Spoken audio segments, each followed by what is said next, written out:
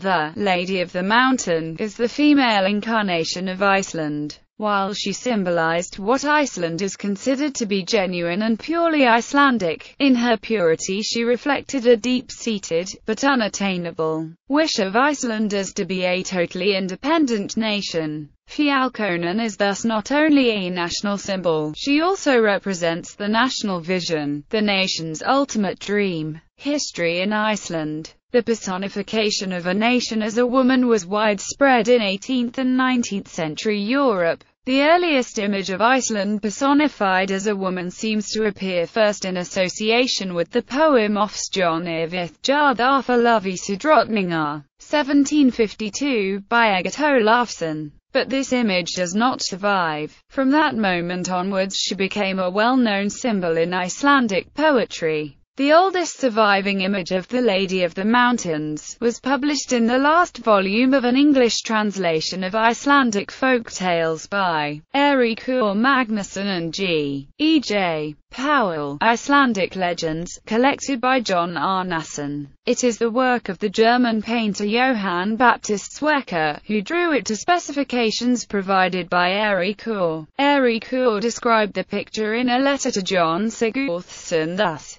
Konumindina ath Taknar Island, thvi hefa huniska ronu hafði, sem eldagors ruppr, oxl henera hanin, islands ein kennelegesti fugel, othens forni van og skaldana ftila easgoth, freta fugel mikhil og markunugu. Yifirsion imflog rama, nyfir brim sevitima ogsogu berist runake fly atlanditha uppi fankonuni, og hefer hunthegannath inu thera. Theta atter svo semath vera symbol imbokmentalands og sogalons okar. Yfir not og stern jorhiman ogmanan uppi. A back vithiu fuel, tungrothan eregdunum. The picture of the woman is to represent Iceland, because she has a crown of ice on her head, from which fires erupt. On her shoulder is the raven, Iceland's most characteristic bird, Odin's ancient friend and the favorite of poets. A great and knowledgeable news-carrying bird. Over the seas flutters a seagull, but across the surf of time and history are borne rune staves to the land and up into the embrace of the woman. And she has picked one of them up.